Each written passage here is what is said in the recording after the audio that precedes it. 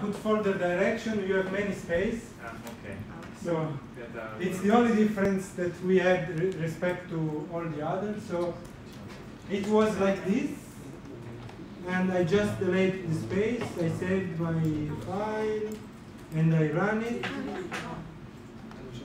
and now it works. Many tabs. Yeah. So it was some empty space, so probably now it runs. It doesn't. It runs. Yeah. So here. No. Okay, perfect. So probably now for all of you everything works. And let's go to look at what we have created, which is the final part of this presentation.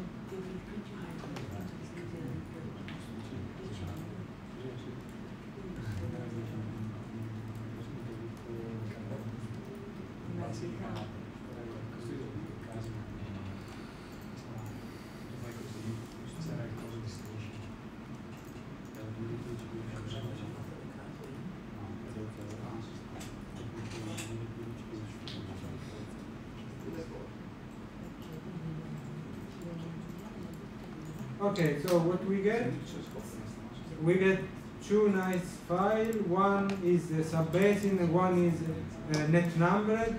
Let's open first Cavone sub-basins, and you will find the basin split in sub-basins, and each sub-basin has its own ID.